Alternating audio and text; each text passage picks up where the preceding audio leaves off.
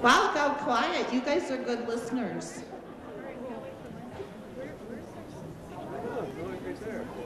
Well, all right. Well, thank you to the River Falls High School pep band for getting the 80s theme started. Let's give them a huge round of applause.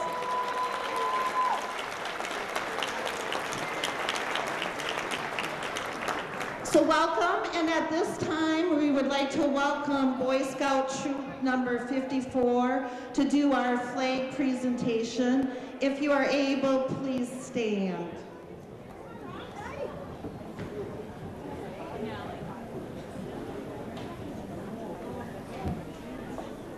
All right.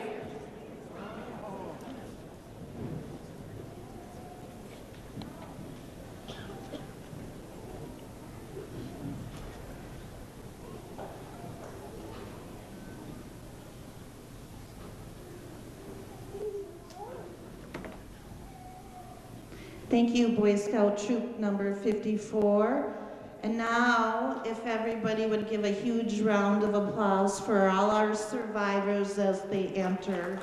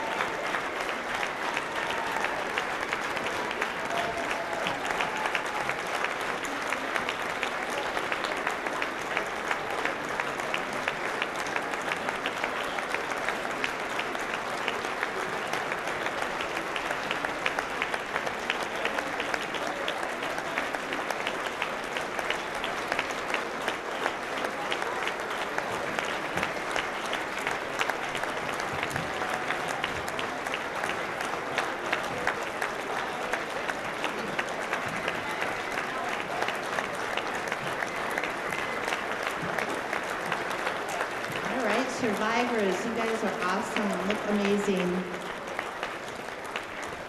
So welcome everyone to the 18th annual Relay for Life of Pierce County in River Falls. I'm Kelly Boros. I'm your local American Cancer Society representative. We have a lot of fun things planned this evening for our 80s themed relay. If you didn't know, this might be a clue. But I know, well, some of you are still standing, and if you're able, please stand and remove your hat if possible, and welcome the pep band to do our national anthem. And the flag is over here.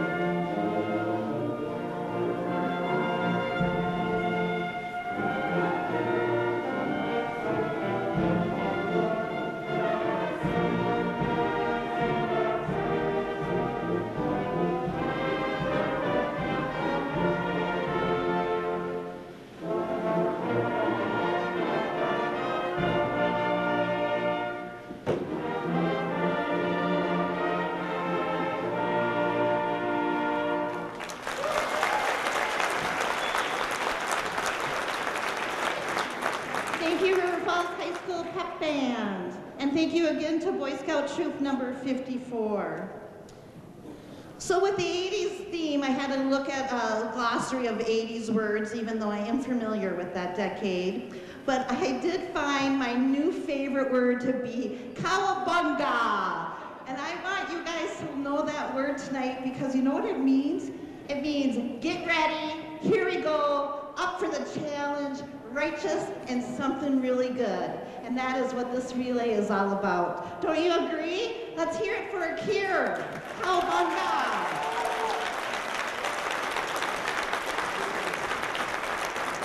If you are not already aware, it is the 30-year anniversary of the Relay for Life, which is where we got the 80s theme idea. And we've made a lot of progress in those 30 days, or 30 years, from when it was taboo to even say the word or talk about cancer. Today, 2 out of 3 people are surviving cancer. And while that is really good news, we still must recognize that we are still losing loved ones to cancer. And that is why we are here tonight, to celebrate, to make a difference, and save more lives. We hope to raise $175,000 tonight, and that is not an easy feat. But you know what? You guys have done it before, and we know you will do it again. And we are already at over $90,000, so that's amazing. And just so that you really know that the money is making a difference, that type of money equates to funding many research grants that help with groundbreaking therapy and treatments for people. 235 weeks at a Hope Lodge for a cancer patient and their caregiver for free. Over 1,700 free wigs for people, among many, many other things. So you guys are doing a lot. So can you say, cowabunga? In the spirit. So we are going to make some noise tonight, and we're going to finish the fight and never, ever, ever give up until 3 out of 3 people are surviving cancer, and we will keep hope alive. Woo! And as a cancer survivor myself, I can say on behalf of all of the survivors here tonight that we are forever grateful for all that you do. And I'd also like to give out a shout out to all the team captains that they work hard to bring the teams together and help the fundraising efforts. We have over 50 of them here tonight, so if you are a team captain, would you please stand and be recognized?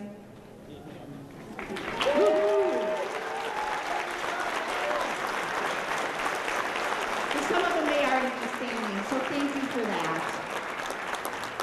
And I'd also like to thank the many day of volunteers that we have at the Luminaria table, the sign launch, and entertainment all over the place. They've been wonderful, and we're so grateful for them to help us with this totally awesome 80s party. But it really all started back in August with a fabulous committee. We have 29 committee members this year. Isn't that amazing? And they are all around in green shirts. You guys stand, please. Well, there's a whole bunch over there. There's some up there, Lori's up there taking pictures.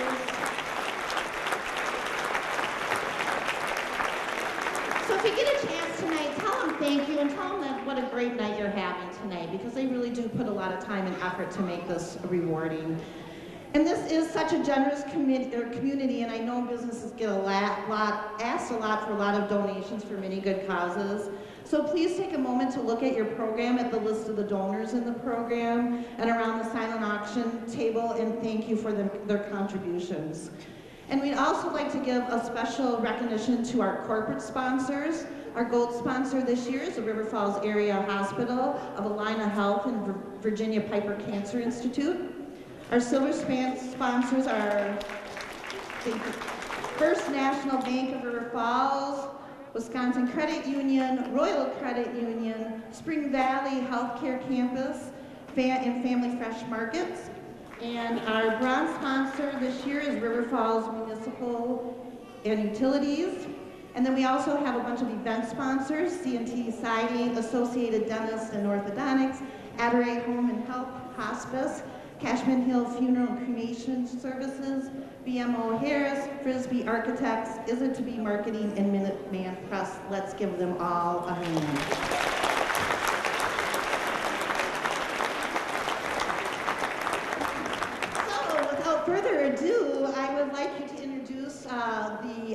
chair, well, excuse me, not event chair is the wrong word, the queen of the relay. I was really hoping to have a crown for her, but I don't. But the queen of the relay, Janet Burns. Oh, there it is. Welcome, Janet Burns. Thank you, Kelly. I might not be as enthused about the 80s theme because I wasn't around in the 80s, Kelly. Wow, it is so awesome to look out and see so many friendly faces who came out tonight to support this fantabulous event. Kelly can have her own 80s word, and so can I. But mine is going to be fantabulous because this community is both fantastic and fabulous.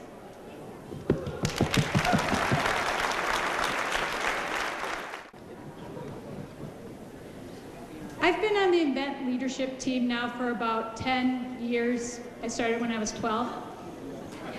Because I know too many people who have heard those dreaded words, "You have cancer." We all have stories to share, and it is an honor to be among all of you who give it your all to make a difference. So while I hate this disease, I stick with it because of all of you who come together as a community to celebrate, remember, and fight back. Can you believe Relay is 30 years strong this year? Can you imagine that 30 years ago, this idea was just a vision of one single volunteer, Dr. Gordy Klatt, a colorectal surgeon who ran a track by himself for 24 hours to raise money for the American Cancer Society in Tacoma, Washington. A fun little unknown fact is that he is from Stillwater, Minnesota, graduated from St. Thomas University, and got his medical degree from the University of Minnesota. Sadly, Dr. Klatt passed away last August from his own fight from cancer.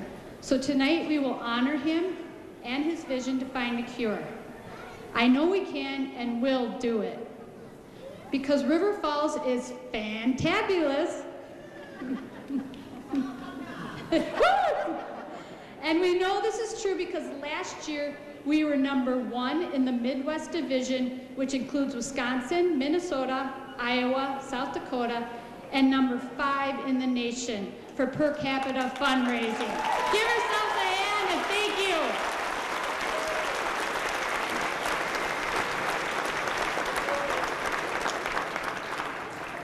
At this time, I'd like to introduce you to one of our gold corporate sponsors, Dr. Tom Johnson of Allina Health, Virginia Piper Cancer Institute. Allina Health Virginia Piper Cancer Institute has been a huge partner for this year's Relay for Life of Pierce County, and we thank them for their tremendous support. Please welcome Dr. Tom Johnson to the stage.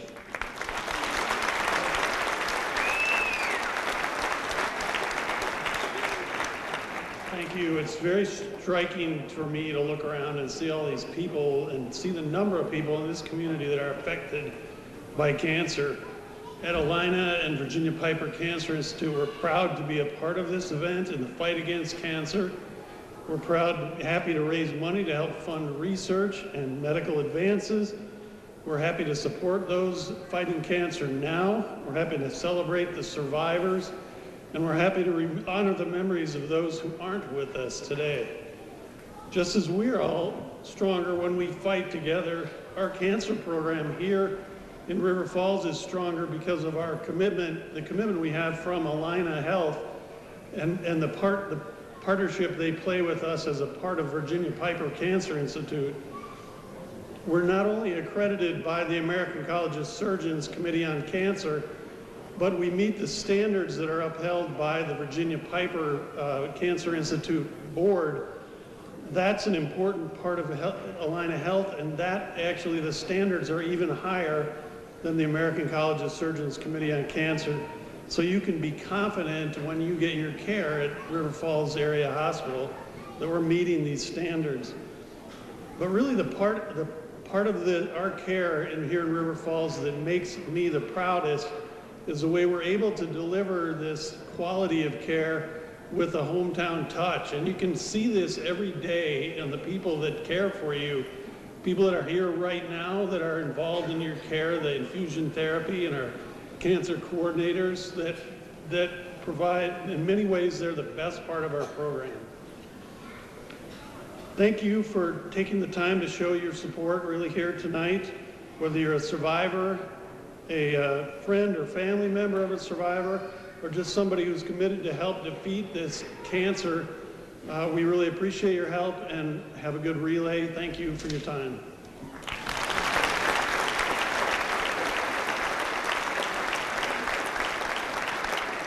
Thank you, Dr. Johnson. We celebrate our survivors here tonight in the purple t-shirts. Cancer survivors are living proof that we are making a difference in the fight against cancer, and here tonight is one of them to share her inspiring story with us. Please join me in welcoming one of our 2015 honorary chairs, Haley Clevin.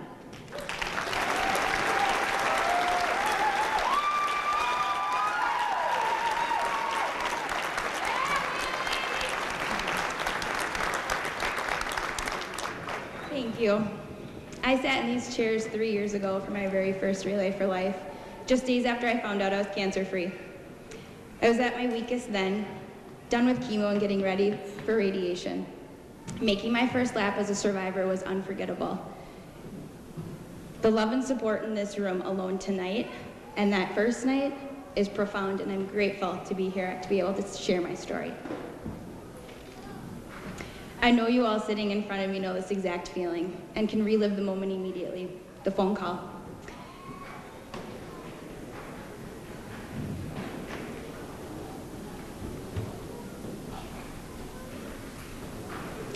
I received the call around noon on a Thursday. I drove home.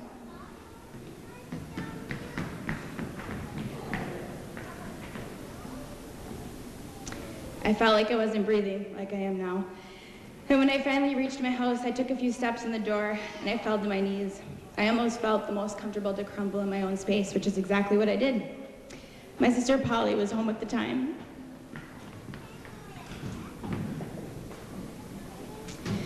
And unfortunately witnessed this, but I'm thankful she was there to literally pick me up and calm me down from my hysterical sobbing. The call was hard, but delivering the dreadful news to my family afterwards was one of the toughest things I've dealt with.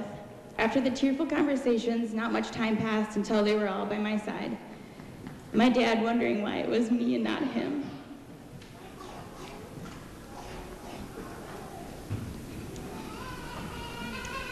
And my mom wanting to take my place. The support from my family was and still is indescribable, which is why I smile, because they know how grateful I am to have each and every one of them. Okay.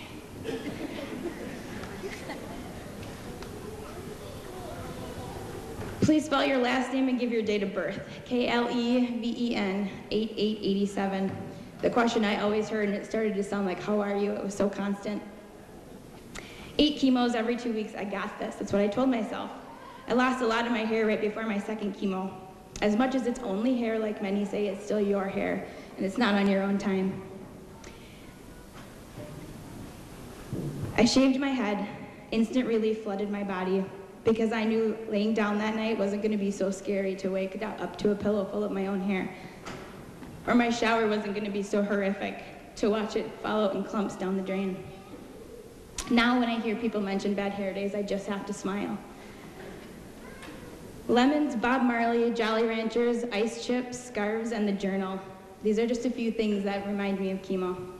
Lemons were my savior when it came to smells in the chemo room, even down to the plastic Band-Aid over my pore. It smelled horrible. So I would cut up lemons and literally stick my face in the bag to smell the fresh lemons through the 5 to 6 hours of chemo. It was a great tip from my Aunt Mel. Bob Marley music instantly calms me down and transports my mind to a tropical place sitting poolside with my cousins. So the sweet sound of reggae was a must during the hours of chemo. Thanks, Kenzie. Green apple Jolly Ranchers would mask the taste of saline in my mouth when they accessed my port for my chemo cocktail. Ice chips, which I lived on during chemos to avoid mouth sores as much as possible. Colorful scarves played the role of my wig when I didn't have hair. these became quite a collection of my daily outfits, which I'm sure some of you still see me wear today. The journal. My sisters Katie, Polly, and my mom Cindy started a journal for me with all the days that I could cross off once completed.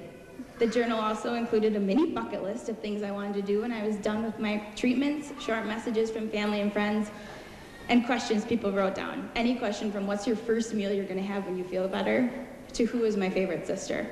It was a little tricky. The journey kept my spirits up. Radiation, on the other hand, was not so fun on my mind or body. This was where the word fight became reality. Breathe in, hold your breath, breathe out.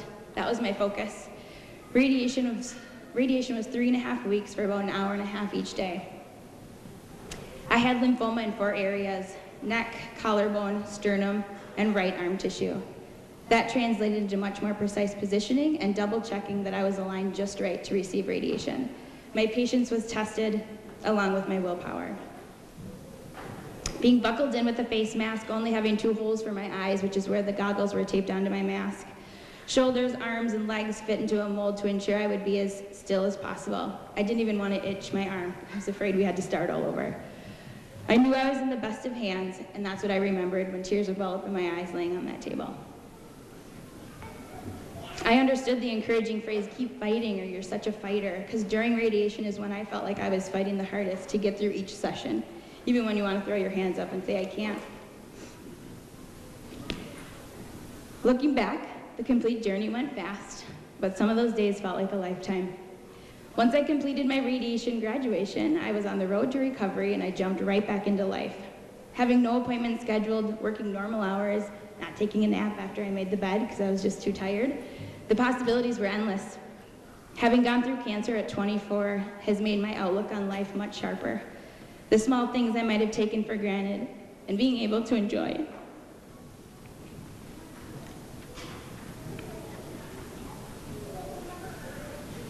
The sweeter moments are priceless.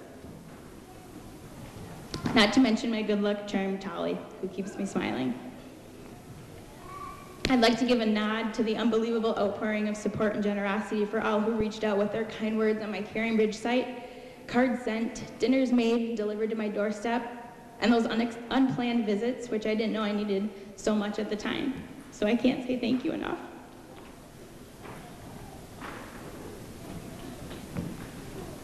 The unspoken bond between survivors is hard to explain, but with simply a look and a smile, we have a mutual understanding for each other. Although every single journey and story is different, we each have been through a fight. It's still hard to say. I trip over the word then, and I stumble on it today, cancer. So yes, cancer is hard to say, but saying survivor is much sweeter and fulfilling. Wherever you are, Uncle Lance, that one's for you. And since we're all here supporting the people sitting in these chairs up front, I'd now like to close with a quote from my favorite doctor, Dr. Seuss. Unless someone like you cares a whole awful lot, nothing is going to get better. It's not. Thank you.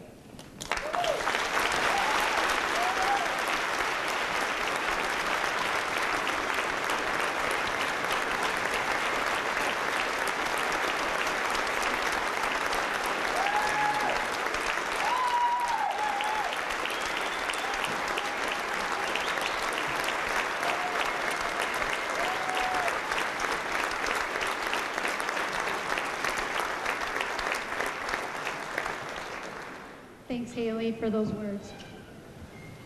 All right, it's just about time to get this 80s party started. Just a few reminders. There's a schedule of events in your program and hanging around the gym.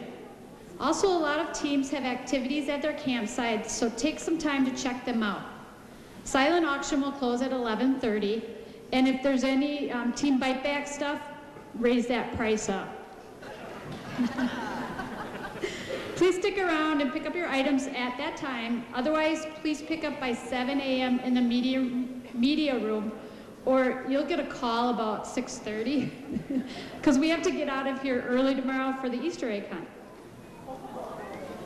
Finally, please gather back here by 9:50 p.m. tonight, as we will have a luminarias ceremony at 10 p.m. featuring our other honorary chair, Steve Preisler. There will be a reflection lap following. Okay, let's get started. Survivors will walk the first lap. Everyone else will fan out around the track to cheer as they go past. Caregivers, please join the survivors for the second lap. After they finish the second lap, we'll ask all others to pack the track and join them in a lap before we settle into our regular walking schedule and kick off our entertainment and activities scheduled for tonight. If you'd rather not climb up the bleachers for survivors, please use the elevator behind the stage. We'll have some of our committee members helping you. Or if you'd rather have help up the bleachers, just ask for it. We will wait for you up there. So if you want to start heading up, if you need the elevator, it's back there.